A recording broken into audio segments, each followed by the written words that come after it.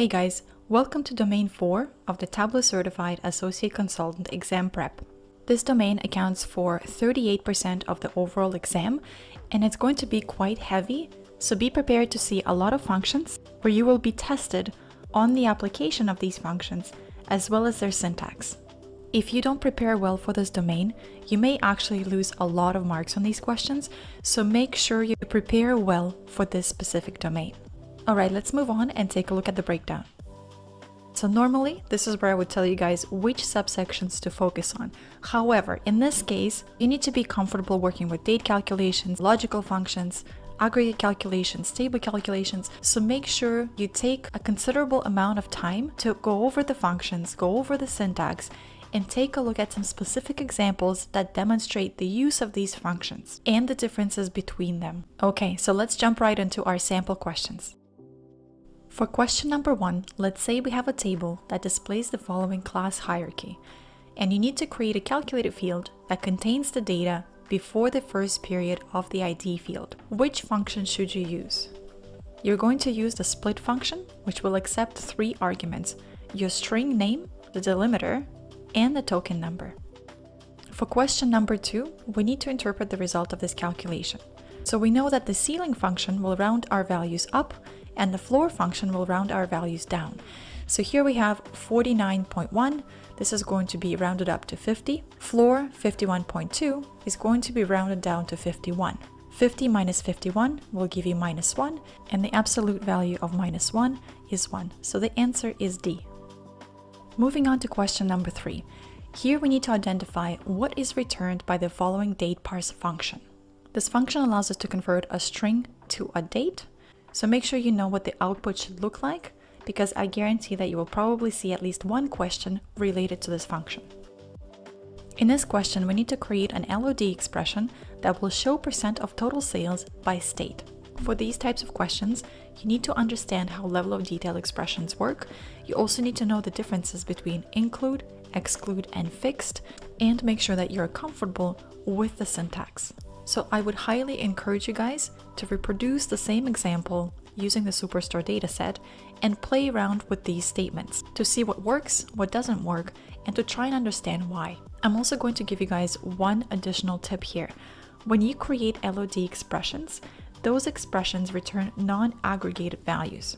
So if you plan to reuse your LOD expression in another calculation, you have to make sure that you don't mix aggregate and non-aggregate values, because this is going to give you an error.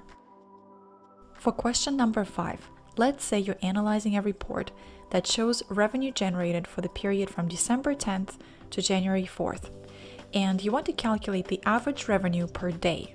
Which formula can you use to get the total number of days difference?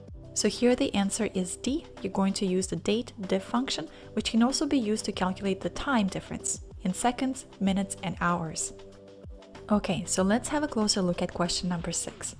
Let's say we need to issue a certificate to every student who receives a passing score of 750 or greater on the exam.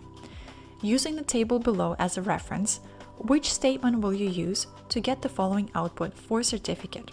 So first of all, we have our student IDs, we also have the title or the name of the exam, the score information, and the last field, certificate, is the field that we need to calculate. Now there's 2 correct answers here, B and C, but let's take a closer look to see why A and D are incorrect in this case.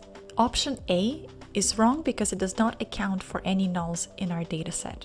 So if we have a score which is missing a value, the calculation is going to output do nothing for that particular row, and that's not what we want. And D is wrong because the if null function is used to replace null values with something else, so this is not applicable in our case. So as you have seen from the questions so far, you will be required to have a deeper understanding of many different functions. For question number 7, we need to figure out what is the resulting output of the following calculation. And the answer here is A. We're basically looking at today's date, 2023-01-29, and we are subtracting 1 year from today's date. In question 8, we need to replace all instances of the pipe symbol with a period in the table below. So what function can we use? In this case, we can simply use the replace function, Alright, so moving on to question number 9. What is the resulting output of the following expression? Proper dragon lady. Now, for those of you who are not familiar with this function, the proper function was actually introduced in Tableau version 2022.4, so it's a fairly new function. If you guys have never heard of the proper function, make sure you go ahead and read the documentation, because you may see it on the exam. And for question number 10, we need to figure out which calculation can be used to find out the first time someone purchased more than 5 things to do today paths. And the answer here is B.